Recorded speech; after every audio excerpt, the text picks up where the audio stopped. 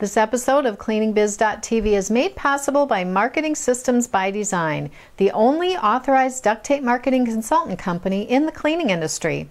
If you're tired of attracting the wrong customers, we'll show you how to start using marketing strategies that will propel your business forward.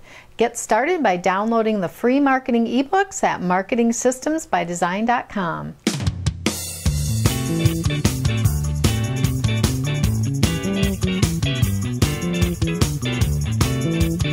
Here is a sales concept that many cleaning company owners don't often think about when talking to prospects, and that is, we is for selling, you is for buying.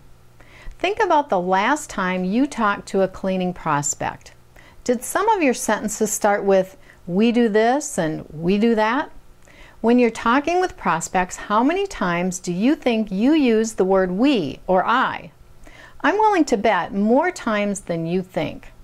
The problem is the customer doesn't care about you unless you can solve their problems.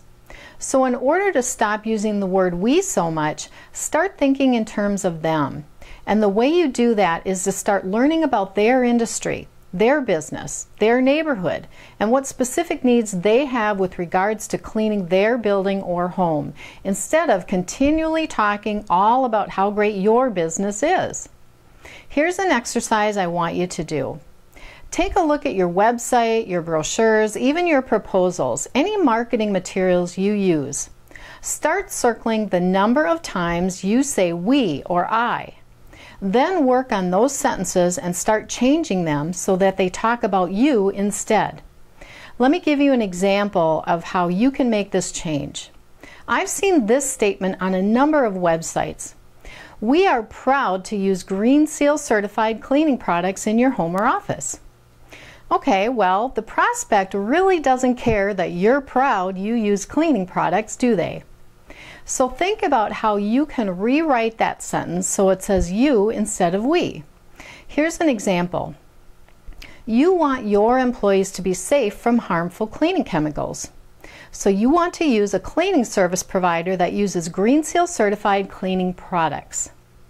So instead of using we in that sentence, I used the word you or your 3 times.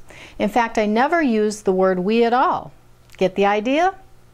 If you really want your prospects to buy your cleaning services, start thinking about how you are being perceived by the prospect.